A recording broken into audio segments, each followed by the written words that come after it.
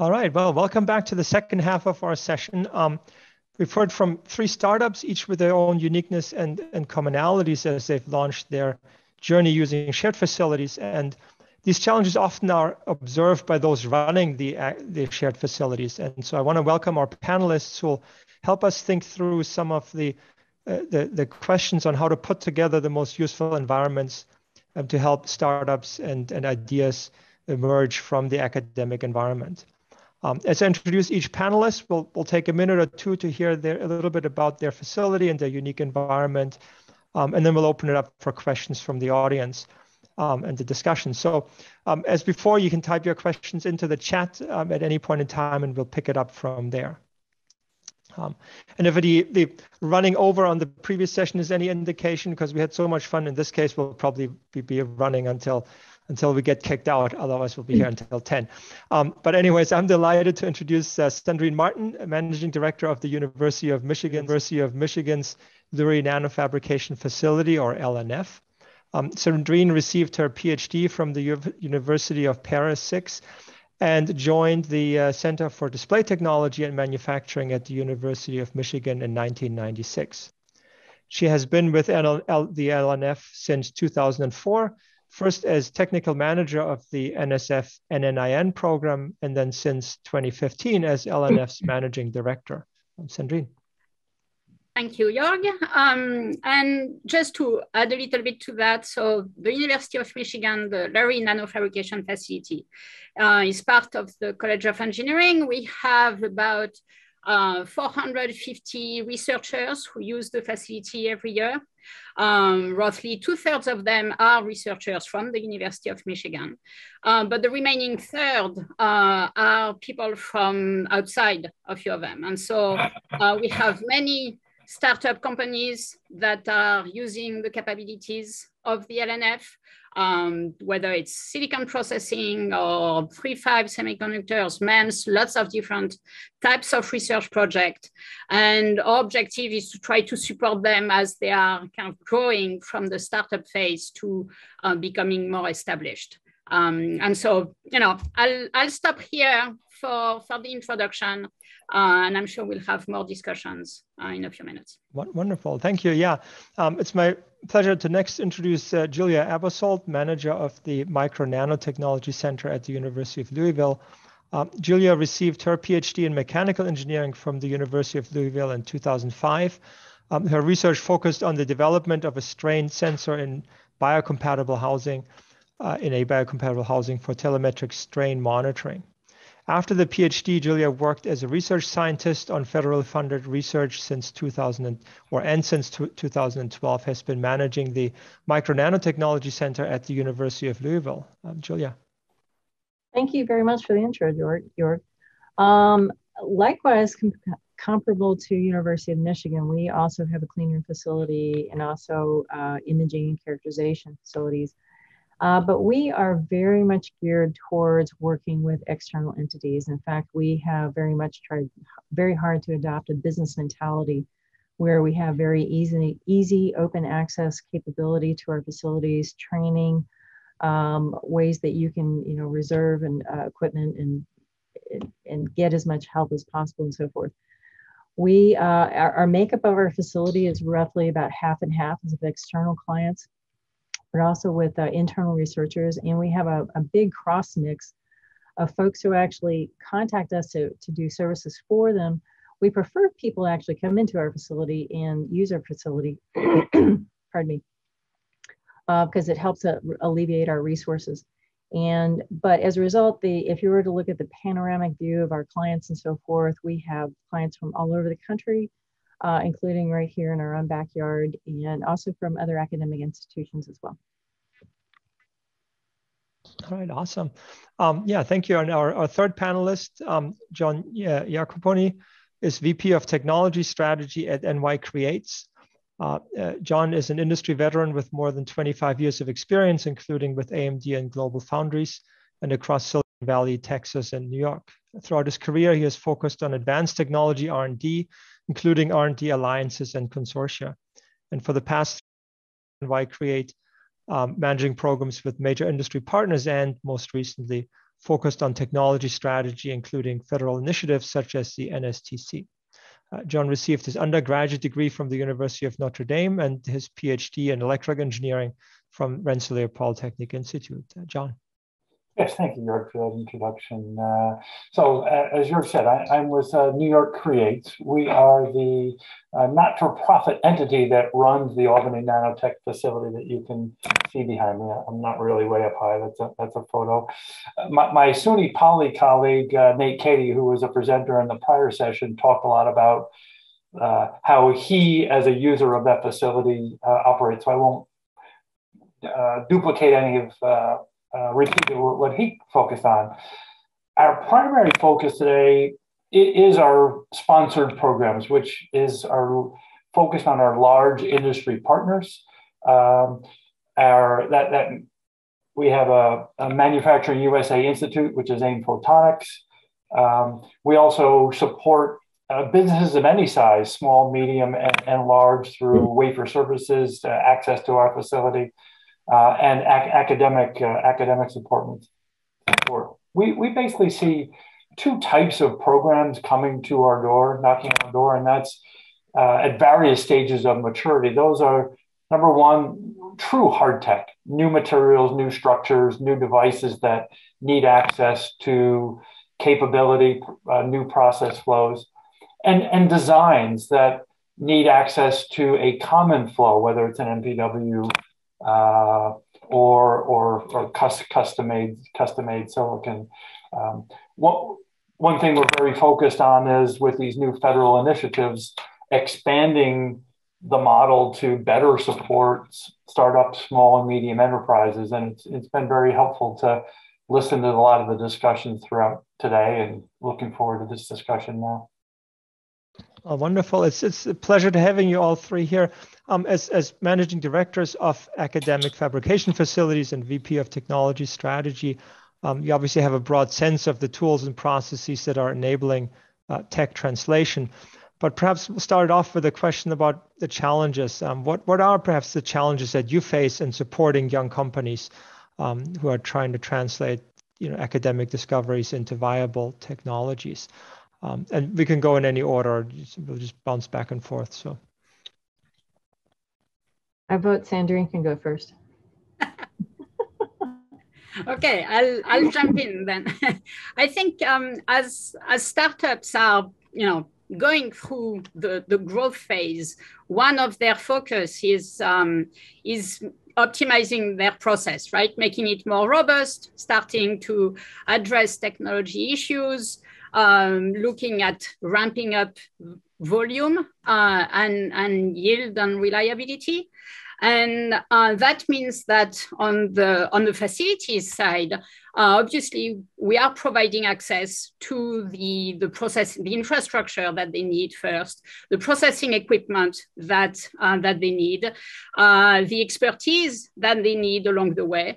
But sometimes it's managing those needs versus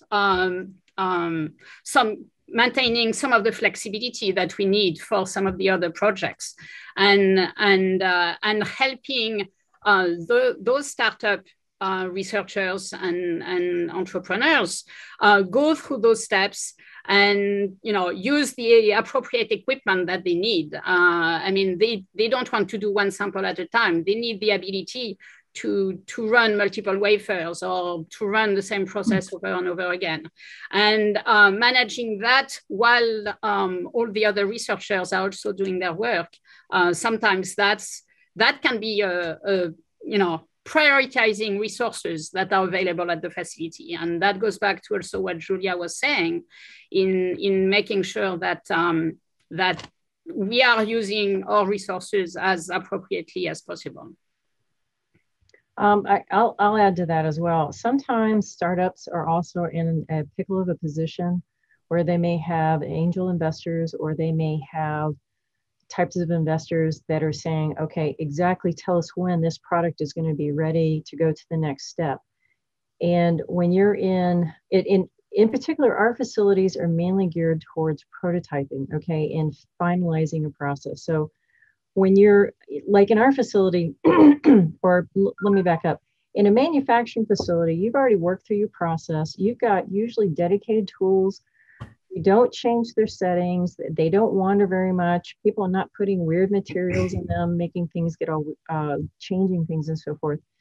But in a prototyping facility, it's kind of like it's open. We do try very hard to control things like contamination and performance of the tools, but it can vary a little bit.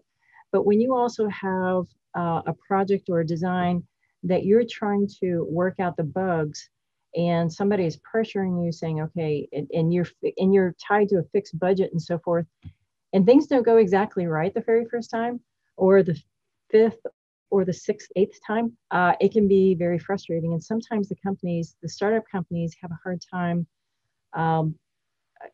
Sometimes they can't meet their budget objectives. And sometimes they may run out of money, or they may have to go and ask for additional monies. But the one thing that we always say to our clients is, you can't schedule an invention. It will happen when the physics and chemistry are ready. So, John? I'll just add a few more comments. Julia hit on one of the key terms, and that actually, for all of our facilities, might come down to money. Space is precious. Capital tools, capital expense is expensive. What we find is that startups, academic ideas need the ability to change materials, have flexible space, have flexible tools. That any one entity, any one company can't afford to buy that. And that's why we're optimistic about the federal government providing some of a backstop so that the tools can exist, that this month, this week, user one can use it, and then we can change it to something else, a different material that's still compatible, but for a different user. Same thing for paying for the masks or the wafer runs. Sharing that among more users spreads the cost. Mm-hmm. One other thing I wanted to throw in there as well is that we know that the startups, probably their most precious asset is their IP. So we also try to make a very conducive and welcoming environment that their IP remains protected as they're working through our facility, unless they approach us where they want to be interactive and contributory towards their design parameters and performance from there. But we try very hard to come up with your idea, then come to us. We'll help you run it through our facility. But if you want us to contribute to design, then that's when we have to get the university involved as far as IP. So I'd say that's also a concern of mine with the startups as well. So the IP remains with the startups unless you do the work for them or the thinking for them. Well, or we actually want them to come to our facility and run, we want to train them and have them come into our facility and run their product through. Now, logistically, that can be a problem, especially like if they're in North Dakota or if they're in New Mexico or wherever from there, and they can't physically come here. Because other reasons why clients would come to us is they don't have the capital asset to actually run the process. They don't want to disturb a production line. They don't want to, they don't have the expertise and they want to rely upon us, or they're under a time crunch. So we may do service work for them as well. In fact, actually, a lot of your users, as well as Sandrine's users, are companies, and are they all local, or do you deal with a lot of people from out of state or across the country? And how are the challenges there in communicating with them, because they can't come into the fab and look at things when there are problems, I imagine? Sandrine? Zoom is helpful, right? I think that has helped. In a sense, I think the past few years have helped facilitate all these discussions with people who are not local. I think just as Julia, we also have a lot of users who are not from the Ann Arbor, the Southeast Michigan area. And for them, the flexibility is key. you know, the ideal solution is for them to have enough resources that they can actually come on site and use the equipment themselves and work with our engineers to, this way they can handle the wafers, handle the designs, and do everything. But it's not always possible. And sometimes it's lack of personnel in a startup, sometimes it's distance. But having those discussions, a lot of it happens before the work actually starts. Whether it's someone who has an idea and how to translate that into a fabrication facility or into this particular facility, even if they have done it somewhere else, if they want to translate it into what it would take at LNF, there is always some work that needs to happen. And from our end, the idea is to try to be as flexible as possible so that if they can come in, we'll support them that way. If they cannot come in and they just want to send wafers, and we're going to have our engineers do it as a service work. Or sometimes they cannot come in, but they don't want to send the wafers and the design because of confidentiality and definitely concerns. Then one thing that has grown over the past several years are, at least in this area, are contractors. These are third-party engineers, scientists, whose business it is to actually provide fabrication services. And they would do the interface with the startup and provide advice and get more involved on the IP side and help to get them the fabrication process that they need. And then they are the ones that are working in the LNF. Or sometimes it goes through U of M faculty members that are also going to collaborate and do that interface. So the idea is that there is all these different paths, and every startup is different, and what the needs are different too. Right. Actually, a question from the audience was, are your facilities engaged in formal programs of workforce development, and what areas of the workforce do you focus on? I'll start with that.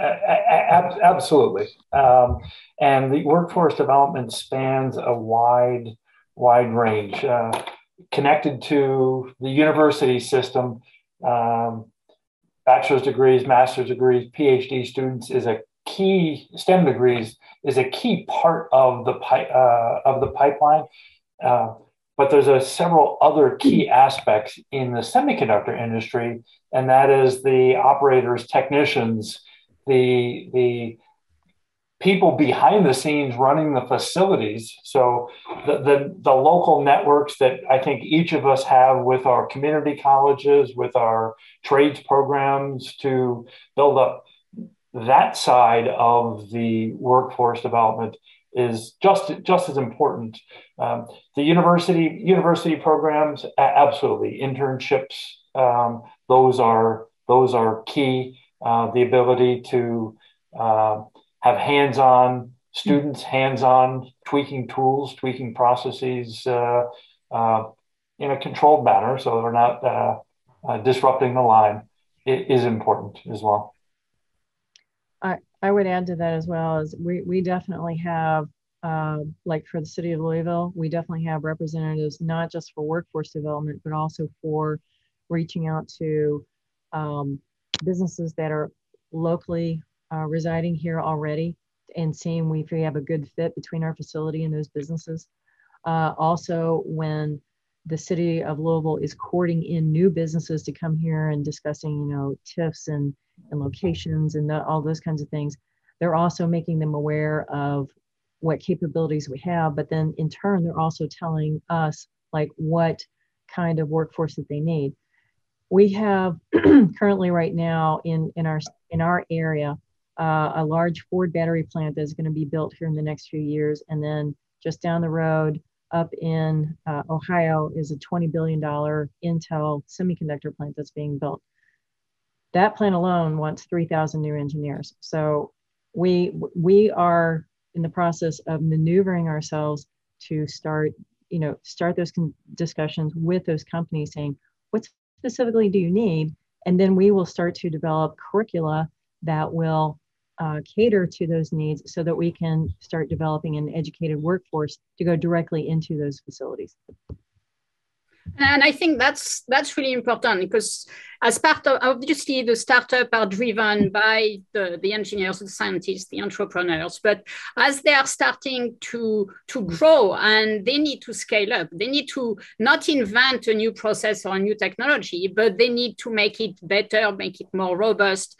And you need to run wafers or run samples to do that. And that's where what we hear from a lot of the startups that work in the LNF is that they need more people. They need people that have some experience working in a clean room and can run established processes and tweak things and optimize, but not create it from scratch. One thing that we've done over the years and that has worked is having students participate. It's either internships or program with the university where they are not doing research in the lab, but they are part of the staff team. So they help with some of the standard tasks, with maybe basic characterization of equipment and things like this. And that gives them experience working in a clean room, that gives them some experience working on the tools. And we've had a number of them then kind of move on and get hired by some of the startups or young companies that are using the LNF and just help them in that growth process. But that's something that definitely I could see scaling more of it. In Southeast Michigan, we have KLA that recently set up their second headquarters here. And that's also a place that is hiring a lot of engineers and people with that kind of experience. So yeah, there is a need. And actually expanding on that, perhaps on the workforce, in an academic setting, teaching classes on Fab and how to use the Fab and characterization and so on these kind of tools is very expensive because the tools are expensive and labs are expensive. Is that shifting academic programs away from using the Fabs for students and for student training? Do you worry about that? One thing that I can tell you is that in our facility, what happens is that there is a lab that is subsidized partially by the department, and then there's a lab fee that the students pay. And what we're seeing is that more of that lab fee is being pushed more towards the student, which is kind of a shame, because budgets only go so far. But when you start to increase those lab fees, you're going to see students not wanting to take those classes because they're so expensive. So I'm hoping we can balance that out. But yeah. Yeah, I mean, those classes, there are classes in the, at the university here at U of M that are run in the clean room. Those are in electrical engineering classes typically. And definitely the cost is a challenge. And, trying to optimize things, it's obviously subsidized, but still it can make the process expensive and kind of encouraging more students to take the course and enroll is also an important element, because as with many things, if you have more students, the cost can be lower.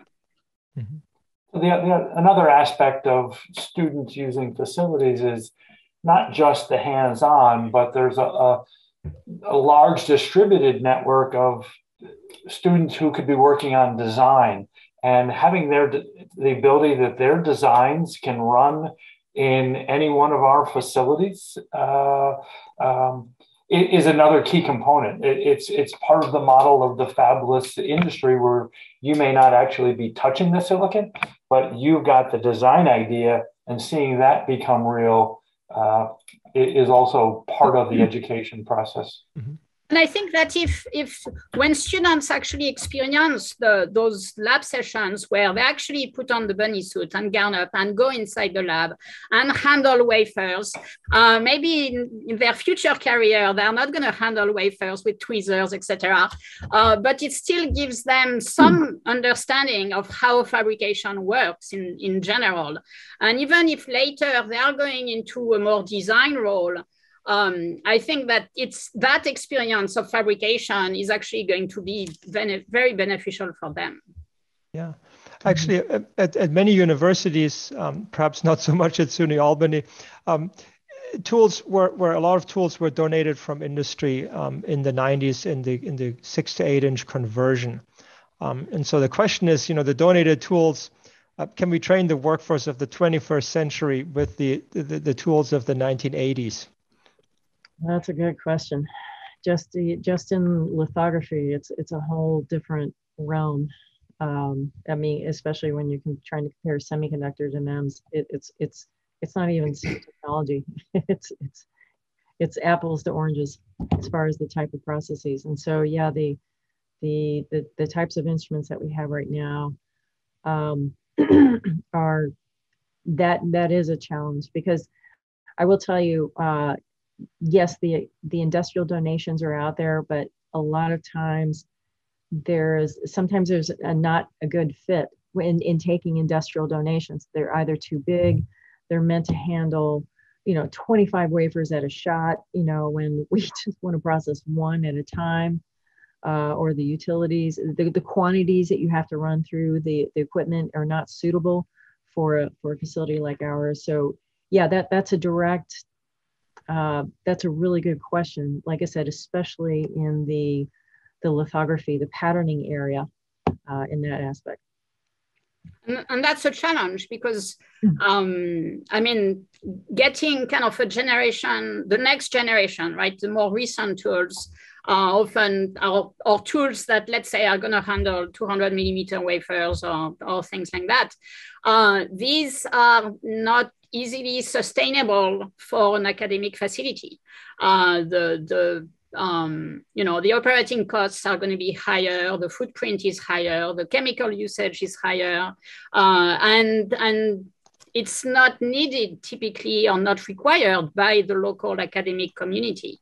So, but yet it can be something where I know that we try to balance things between maybe some more manual tools, single wafer at a time and things like that, and some tools that are going to provide a little more automation or volume. But we can't have two fabs that are in the same space. And so for the startups, again, looking at, kind of the path and the growth, at some point, they need more. They're going to need things that are beyond what an academic facility can provide. And so that's, having a path forward where, okay, you've grown out of this, you can run these kind of prototypes and small volumes. And now where do you go for the next step? Yeah, in fact, actually, from my perspective at MIT.nano, we have equipment that is up to 8 inch capable. It's not going to be automated equipment. At the same time, you can run, your 3 millimeter diamond piece all the way up to your 8 inch wafer. And the way sometimes I view this is, the industry route is really this big highway, right, where you have lots of fast cars. You can go very efficiently, and in an academic setting, you're exploring what's off-road to the left and the right from the highway, and sometimes you don't necessarily need a race car to do that. You can sometimes do just as well with an old truck. A new truck is certainly also good, but that's sort of my analogy. Perhaps one final thought here. What question that was asked from the audience? What's missing in your facilities today? Money. And time. Yeah. It goes hand in hand, right? Yeah. Resources. I think that's often what it comes down to, is that, whether it's space to install new tools, money to buy new tools that are going to provide more kind of a broader portfolio to our users, and resources, staff. That's where a lot of the expertise is. And that expertise is key for the startups to grow, to go through that increasing volume, making the process robust, developing that. They need those interactions with our engineers and our scientists and getting their experience, whether it's to set up new tools or to improve the process. And that's what, I wish we could double the size of our staff and we would provide a much better service to all our startups. Mm-hmm. I agree. Yeah, the thing that one of the big primary things that we run into is that we have lots of capability. We have a large fleet of equipment, but it's aging and it needs to be replaced. And the most of the models that the academic clean rooms run on is kind of a nonprofit, so to speak. But when you have to replace, so you're basically maintaining a budget and staff and resources to keep your facility running, but you're not allowed to make like a huge amount of money. You are able to maintain some so that you can replace some things and so forth. But when you're looking at replacing several, lots of large pieces of equipment that are multi-millions of dollars, most of us are not prepared to go on that route, and we do get a lot of help from our institutions to go after those, but you can't keep going back once every 6 months and say, okay, now I need a new LPCVD system. Now I need a new E-beam system. Now I need, we need to increase this capability, or we need to add this technology. And it's so that's probably our biggest issue right now is our aging equipment and replacement of that. Well, let me take a slightly different angle at this. I agree with everything my colleague said there, but let me take a little bit different angle, and that is the trend in the industry over the last 20 years has been consolidation and bring things in-house. And I think there's an opportunity going forward for meeting of many different minds in an organization that, whether it's a consortium or whatever you want to call it, like the federal government is envisioning, where background ideas and expertise from many different sources come together and then can be shared among academic users, leveraged among academic users or startups, while at the same time those larger industry players also benefit by driving maybe pre-competitive R&D, and that shared pre-competitive environment has gotten smaller over the last decades as stuff's come internal. One thing I will say, sorry, Jorg, is that one really good thing about the academic environment, though, is that we're tightly networked. And we have databases of awareness saying who's got what. And so like if I have a tool and my tool goes down, then hey, I can call up Sandrine and say, Sandrine, run this 6-inch wafer through your DRIE. And she'd be like, sure, no problem, and do it for me and send me an invoice, So and it works out well. So we do have some we do have a nice network of shared capabilities. I think probably one of the problems we have is getting the word out of what we can do a little bit better, though. Well, we're a little bit behind time, but thank you so much for stopping by here and giving us all these insights. Like I said, we probably could go until 10 o'clock. We only have until 5. So thank you for coming, and thank you for sharing your wisdoms. And I'm sure the audience appreciates it, and I certainly do. Thank you so much.